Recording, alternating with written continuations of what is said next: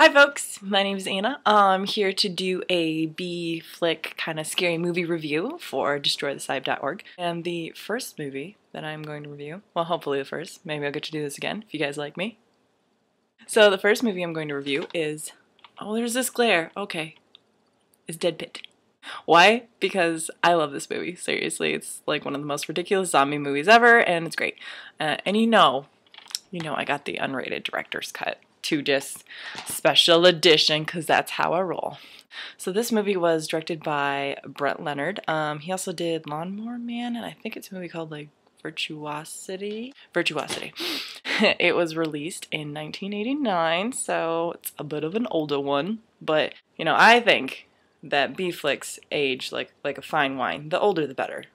So basically, this movie starts off with Dr. Ramsey, the big bad guy, doing what he does best and torturing the crap out of his patients, doing some weird kind of ritual. I don't think the movie ever particularly describes what he's doing. I'm assuming it's probably something satanic because he's standing in front of a giant, well, dead pit.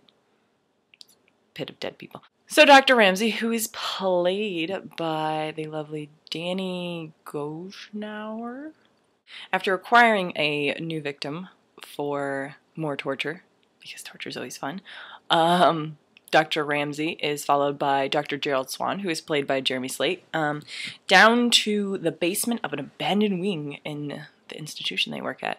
And after Dr. Swan finds out what, Dr. Ramsey's been up to by himself down there, he shoots him in the head, basically. Like, not entirely unprovoked.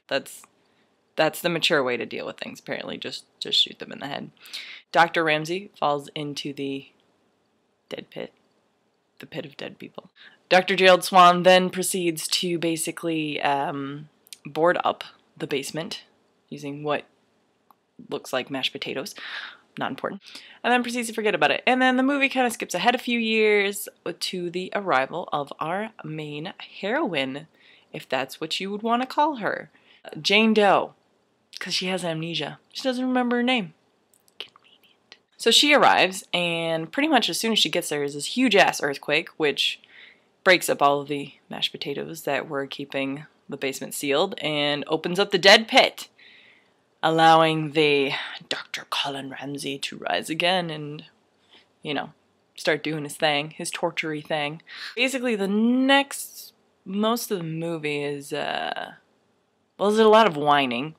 You know what? I'm going to say wailing. Wailing from our main chick there, Jane Doe. Just a lot of basically this.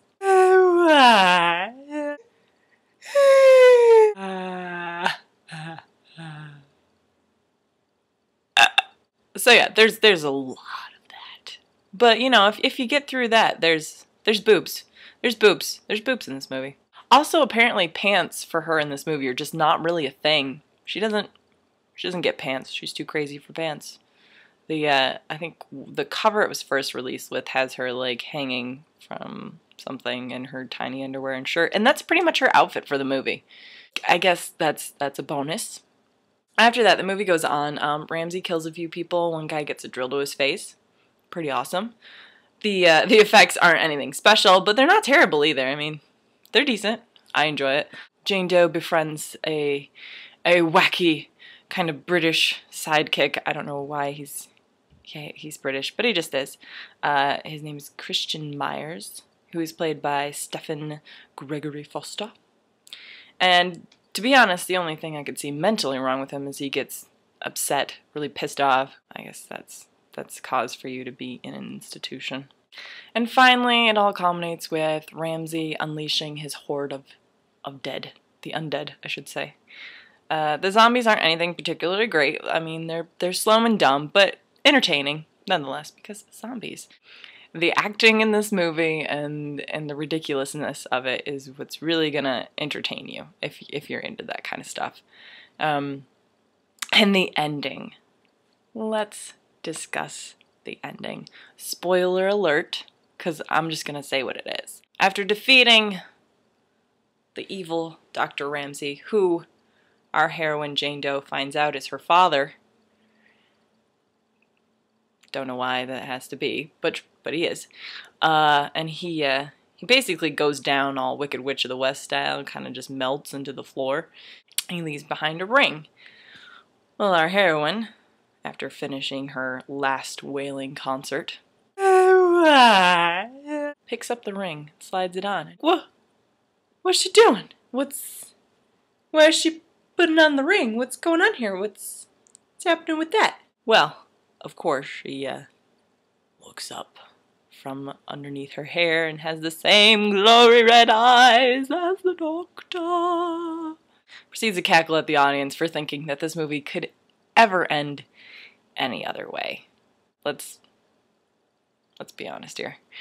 All in all, I enjoy it. If you're the type of person who likes to get like a bunch of friends together and just kind of rip apart B-flicks and have fun with it, you're gonna love it.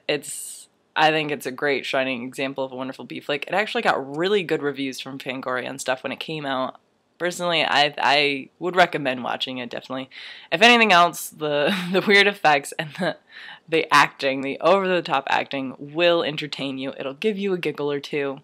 I'd say it's worth a watch. Give it a watch if you dare. Hopefully you guys have enjoyed this review. If so, let me know. I'll come back and do more. Alright. Bye.